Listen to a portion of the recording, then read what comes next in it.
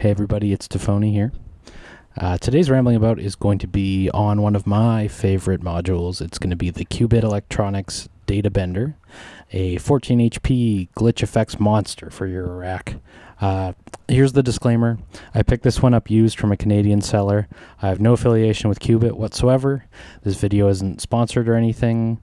It's just my own series and my own thoughts. So more importantly than all that, this is what it sounds like.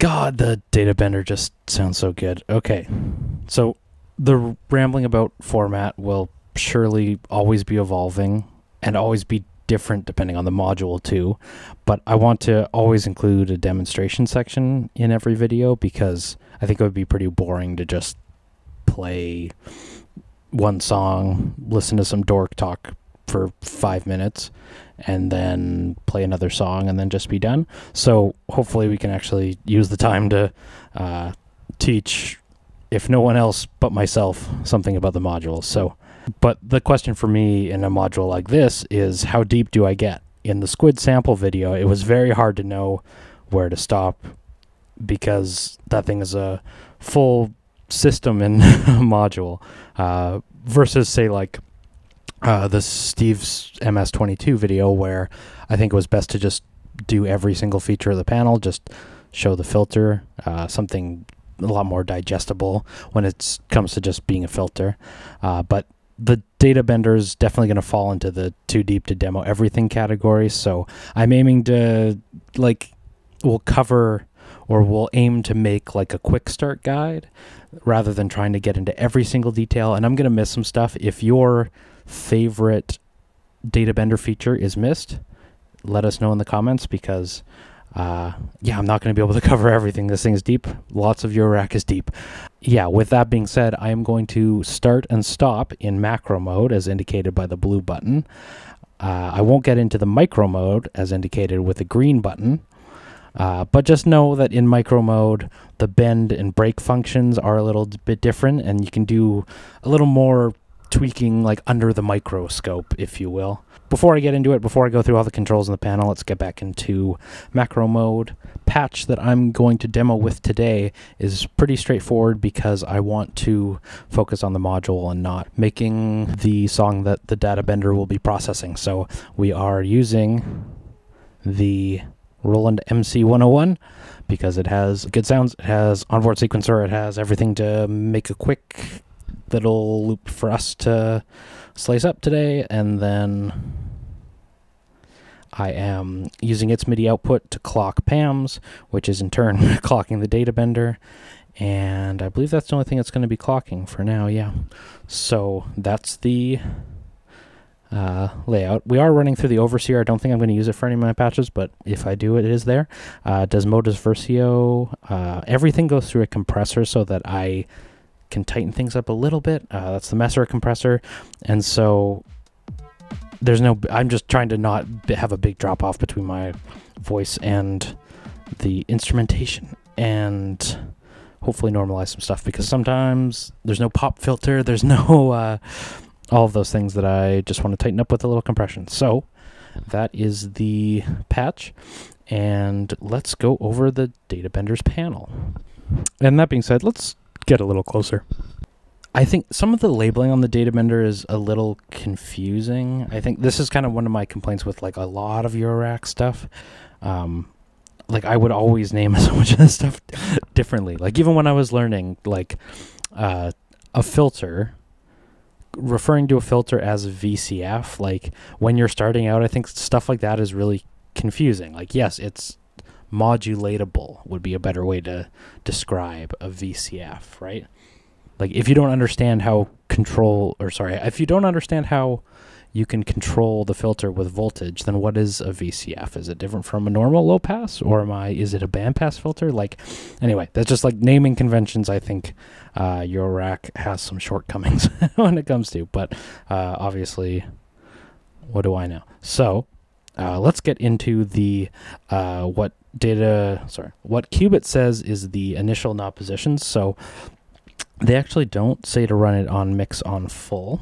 Let me bring in the data bender first. So what they suggest is you put the time at the middle, and these things are connected to the clock, and the repeats is a division of that clock, I believe.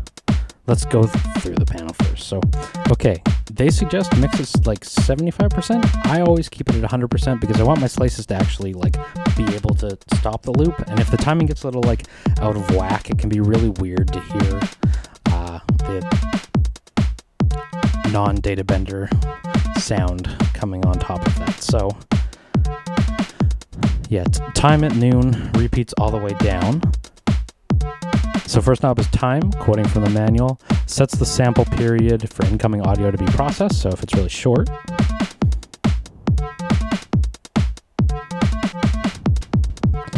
Or really long, you might find that your loop isn't the same time as your buffer and it'll skip. So what I do is just keep it at noon. That sounds like it's doing the whole buffer without giving us any stuttering. Although so does the shortest setting, but that's okay. So the clock I'm sending it,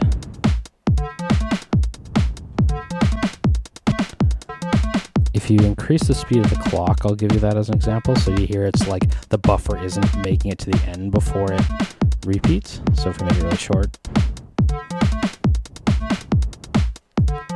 like the buffer is restarting, right?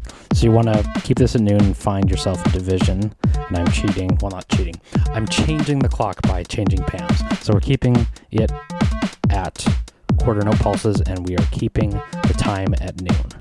So then there's the repeats knob, which divides the audio buffer into smaller subsections of audio. Turn it up for glitch stutter. So we'll turn that up now.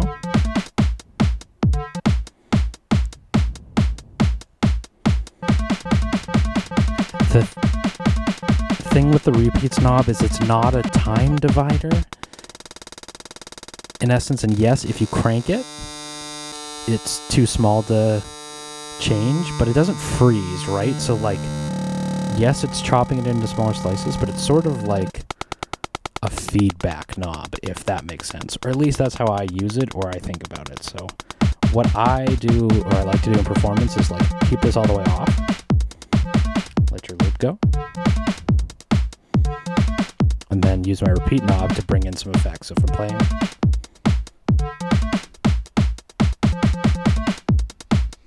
like that. So that's repeats. Mix, we just talked about, controls the balance between the input and the buffer. I always keep it on full because if you have it at half and we do some of this, I mean, that's cool. Like, everything's valid, obviously, but like, if I'm making it stutter, I want it to stutter the whole thing for my use. But yeah, I mean, everything's so I'll get into when we're modulating it and bringing some randomness, some probabilities, some like coming and going of the buffer. You could like have the data bender be in some crazy patch and totally unmixed, and then bring that in. So we'll just crank up all the knobs, and then we'll use the mix as our way of crossfading. So we just bring it in.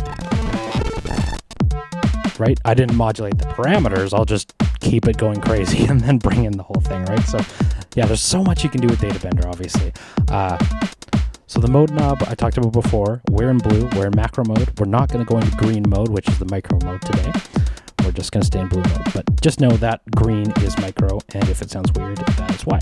So break is on or off, right? The relationship between bend and break for these ones is like, there's CV knobs that are like internally normalized to 5 volts, I believe. So if the blue light is on for bend, and we'll bring in our mix, and we bring in some bend, there's some bend. That's the bend effect. So it's still on, but if we turn the value down all the way, we won't have any bend. So if I crank it up, we hear some bend. And we press it off, now it's completely turned off. So when we talk about the CV and modulation part again, there's different ways to do it, right? So do I leave my CV up here and then modulate it turning on and off? Or do I leave it all the way on and modulate the knob control? You can see that I'm not covering up my fat fingers. But yeah, I'm going to leave this on for now, and we'll turn it off with the little pot. So same goes for break, where right now it's on, but the knob is all the way down so we don't hear it. And then if we bring it in,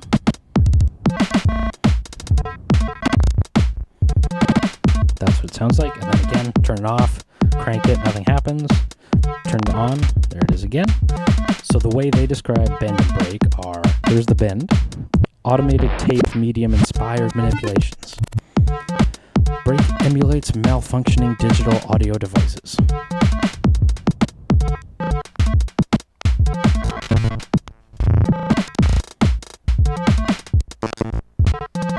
And these all, as indicated by this graphic that like points to all the values, these things all have a relation to the time division. Like your buffer is running, it's going to change the breaks. They're little glitches right now, but as I change my time, right, it affects everything that it's connected to, right? And then corrupt is a little different. So there's no off mode for corrupt. Corrupt, if you want to turn corrupt off, you have to turn this all the way down. So there's a couple different modes for corrupt. Blue, which is decimate. They describe it as varying bit crush and downsampling effects.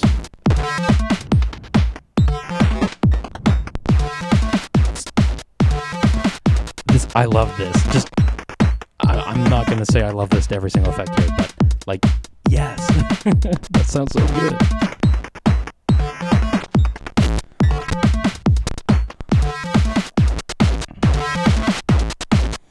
Yeah, okay. And then there's green, which is dropout. So audio dropouts increasing across the knob. So it's just like a little bit or lots. Yeah, that's cool. And then I really like this yellow, which is destroy, so all the way off. And then we'll bring in some soft saturation. This one sounds good. And then it gets into hard clipping. Yes.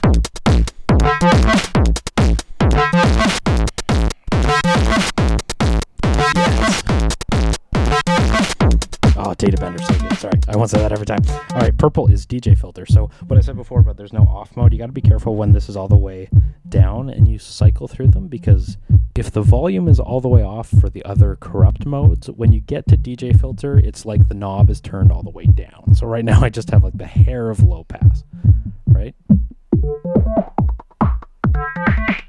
I love DJ filters, but I shouldn't say probably, I rarely use this one.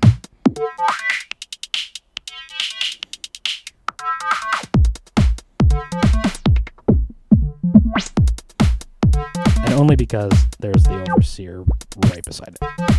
But it sounds really good. I wish there was a way to turn off the crud, right? So I go low pass and then I can just hit it and then unmute it or bypass the filter. But yeah, here's another sweep because I talked over the other one, sorry.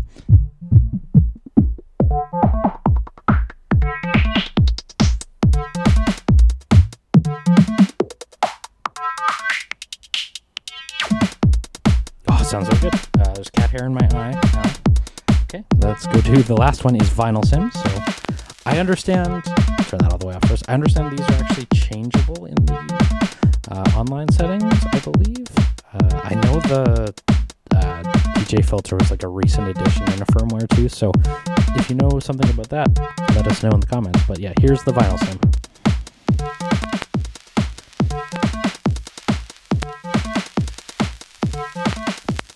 SB404 enjoyers, eat your heart out.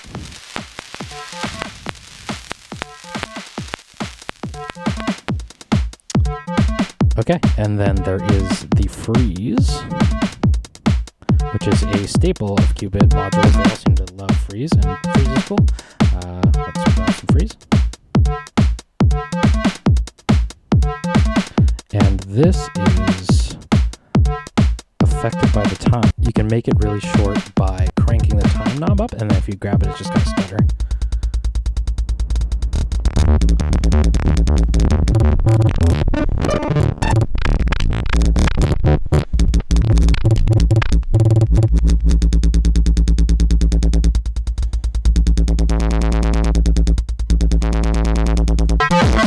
Or is it shorter? DJ effects, you know?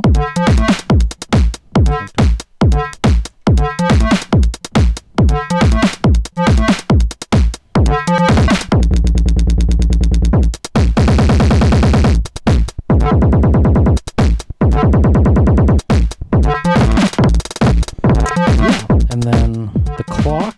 So I think, as some other people have said, you gotta always be clocking the data bender, right? Like if you're doing it by ear, it's just like those stutters aren't, like everything's valid, obviously. If I haven't said that a million times already, I'm going to say it 1,000,001 times. Like you can do whatever the hell you want in your rack, and I'm certainly not going to be the one to tell you not to do it. But I think like it sounds best under a clock. It sounds best synced to your other gear. So right now you'll see it pulsing to the clock that I am sending from Pam's. But if you aren't clocked that way, so external clock is in white or internal is in blue. And yeah, I'd use an external clock, I'd say. Just don't.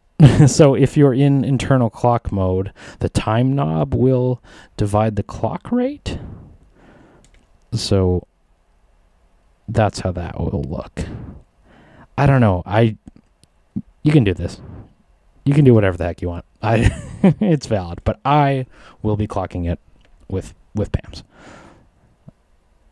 And then shift functions. So there's shift functions, and the problem is I don't know where everything is at. This is like the classic Eurorack button combo problem for me, right? I hold shift, and I don't know where I'm at and how this is going to change it. So I don't want to touch it, but I'm going to tell you for this video what they all do. So bring that in. So shift and time is the glitch windowing, which changes the windowing of the audio buffer. I'm going to leave mine as is. Shift and repeats is the LED dimmer. You know, we can change that. So we crank it, they're bright as they go. If we dim it, they're as dark as they go. There you go. See, we're being brave. Shift and mix is stereo enhancement. That's actually cool. So I'm running this in mono, and I often have to run stuff in mono because of this recording setup. I sum down to mono, unfortunately. But if you want to do some stereo enhancement, I would definitely crank the mix. Hold shift, crank the mix. Shift and bend knob attenuates the bend CV input. That's in macro mode only. I use the attenuator beside it. I'm not going to attenuate it internally with the shift function, that's for sure. Shift and corrupt knob is a corrupt attenuator. Same deal. Same for the break, which I missed. So break, shift, corrupt, all attenuated by holding shift and turning. So shift and break button, pressing it, it toggles between the stored and unique enough. Shift and bend changes the stereo behavior, toggles between shared and unique buffer manipulations for each channel. That's really cool. You can have different stuff going on in each channel. I'm going to leave mine as is, but very cool. Shift and break, restore default settings, restores the default settings. I mean, pick the module up you use, you might want to do that. Shift and corrupt buffer as buffer reset. It toggles the gate input function to act as a secondary input to reset the buffer. Again, too much for me. Shift and freeze toggles between momentary and latching behaviors for freeze. So right now I have it in latching, but if I go to freeze, hit shift, it's momentary, so I have to hold it. That's cool. But I'll switch it back just so I know. Yeah. And then shift and clock changes the gate behavior. Toggles between momentary and latching behaviors for the gate inputs. That's cool. Actually, yeah. I think mine are in latching at the moment. So sending them a gate in the gate input will turn them on and turn them off. It's not momentary. You don't hold gates to leave them open, which I think is cool. And then last is shift mode, corrupt offerings, toggles availability between the old corrupt effects and the new corrupt effects. So maybe let's go over the corrupt effects, just for fun. So hit mode. Now I think we're in the old corrupt effects. Yeah. Yellow.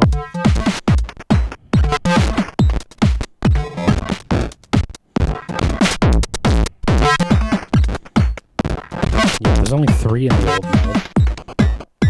Pretty cool. All more things to make a mess with. Nope.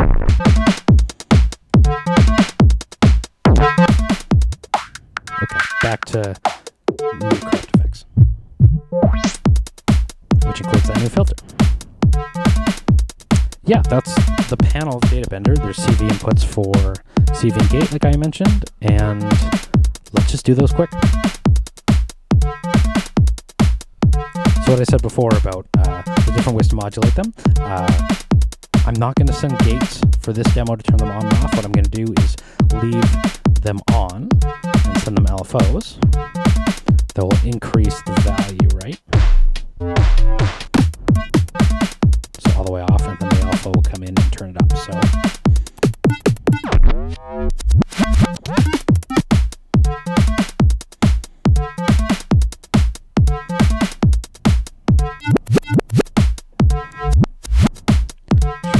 set that to an LFO first of all.